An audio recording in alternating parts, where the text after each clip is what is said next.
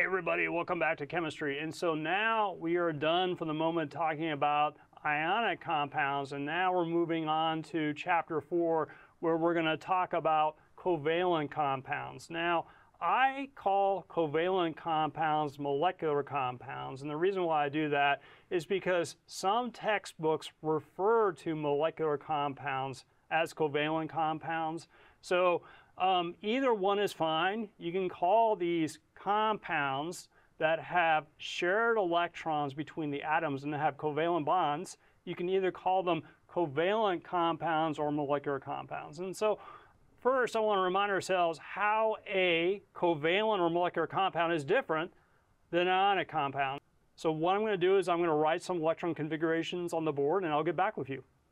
Okay, so I'm done writing out the electron configurations for a ionic compound, which is sodium chloride, and a covalent or molecular compound, which is water.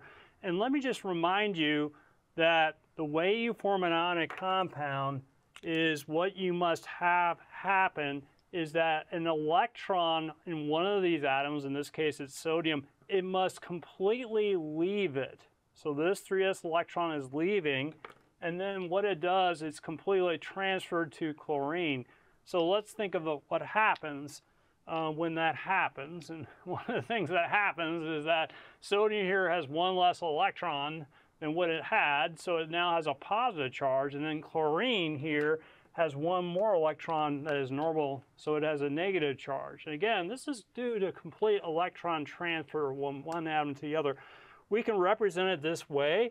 Here, we're just looking at the valence electrons. You can see that the 3s electrons is sodium's single valence electron. It will leave sodium and go to chlorine. When it does, sodium is a positive ion, so we represent that with the symbol with a plus. Chlorine is a negative ion. We represent that with the symbol with a minus. And then because they're positive and negative ions, they're attracted to one another, they're going to stick onto each other like that. Now, compare that to what's going on here to this covalent compound, the example of which is water. And so the important point to understand is that here, when you form water, you do not have, say, an electron on oxygen completely transferred to hydrogen. That doesn't happen.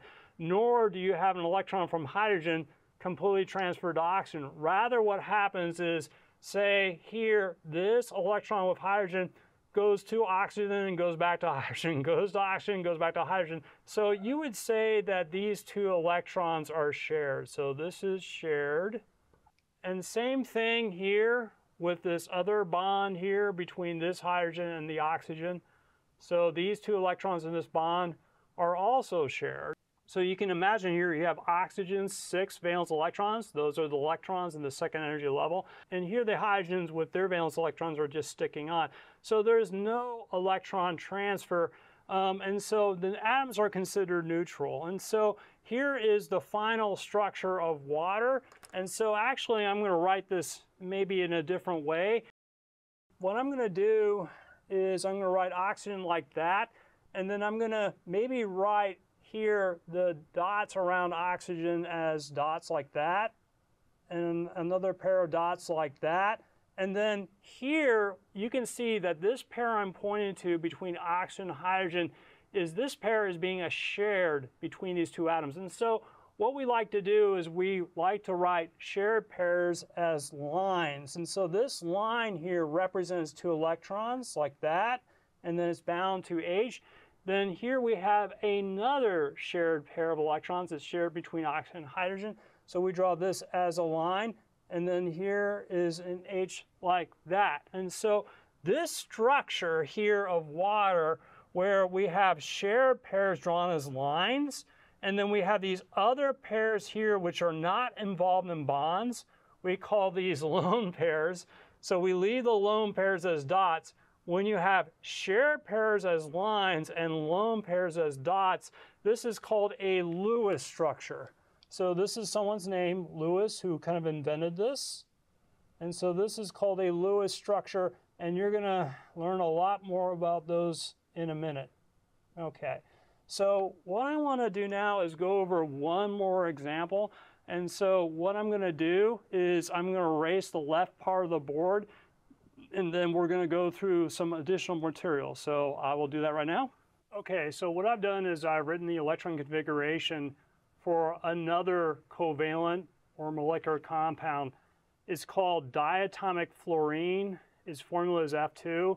And so what happens here is that two fluorine atoms, which are neutral, will bind together to form the F2 molecule. And so here we have the electron configuration for one fluorine atom.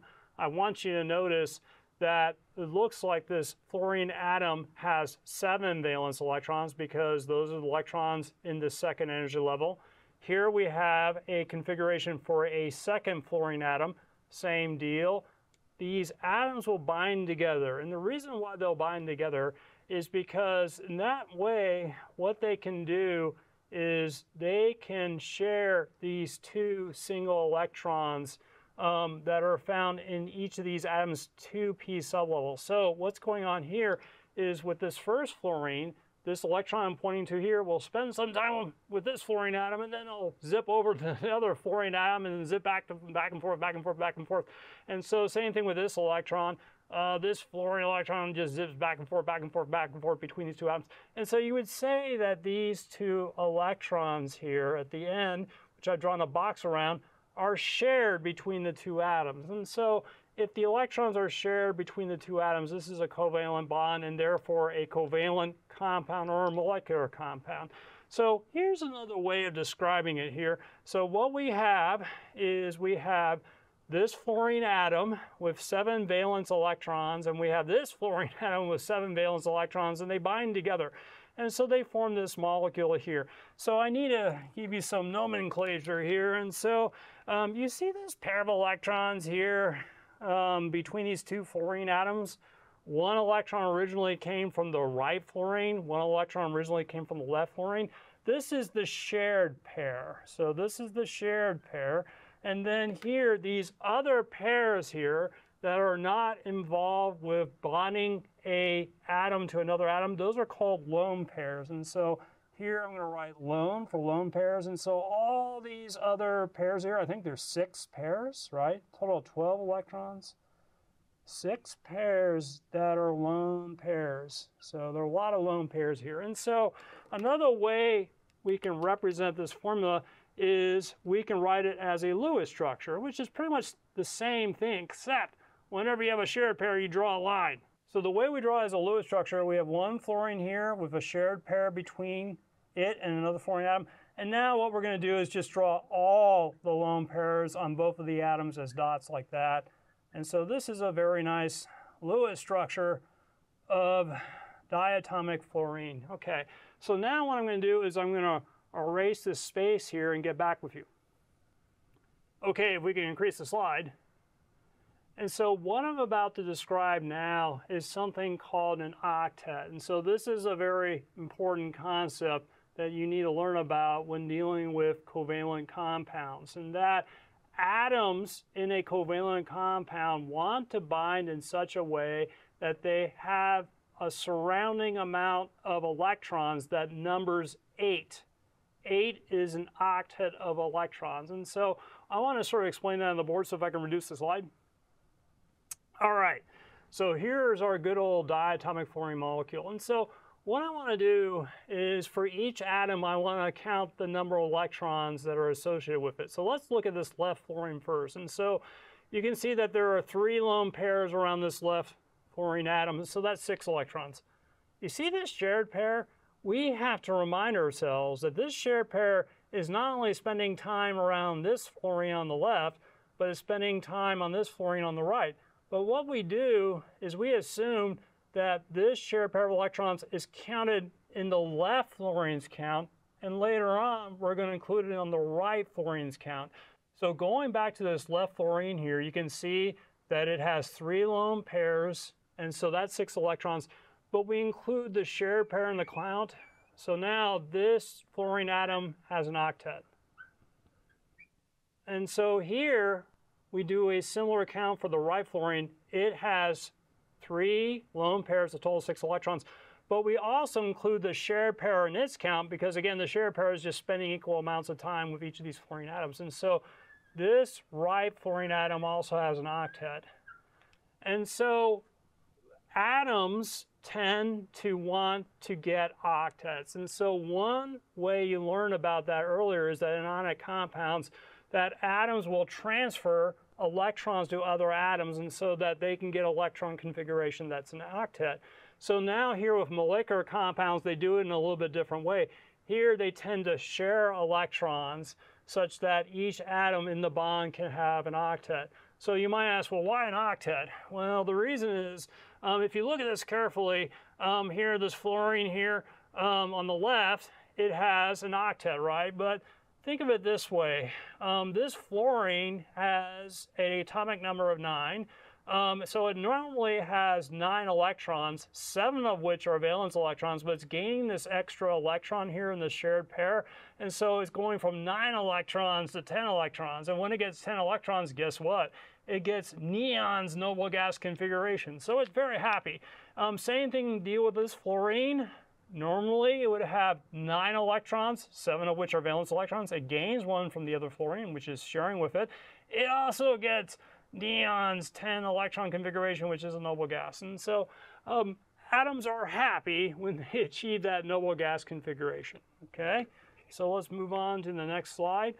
So if I can increase the slide.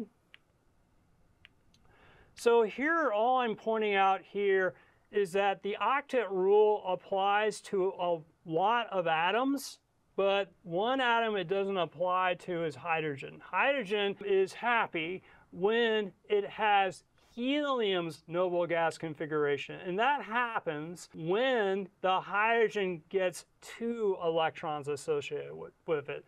So some atoms like octets, hydrogen likes only 2 duets, and then you'll learn later there are some exceptions to the octet rule, and we'll talk about that in a bit. So the last slide I want to point out is that when you're looking at covalent or molecular compounds, oftentimes what you'll see is that there's only going to be one shared pair between the atoms, and so that's represented as a single bond. But in some molecules, for example, you have here diatomic oxygen. This is the oxygen in the air that you breathe in. The oxygen in the air is not comprised really of single individual oxygen atoms. It's really 2 oxygen atoms stuck together. And if you look carefully at that structure there, what you'll see is that there are 2 shared pairs between the 2 oxygen atoms, and so that's a double bond. And then finally, also, you may be aware that there is a lot of nitrogen in the air. Again, the nitrogen in the air is not single individual nitrogen atoms, but 2 nitrogen atoms stuck together, diatomic nitrogen. And here, for reasons you'll learn about later, it doesn't have 2 shared pairs between the 2 nitrogen atoms. You really have 3 shared pairs, and so that will be represented as a triple bond. Okay, well, thank you for listening to that. We'll see you next time.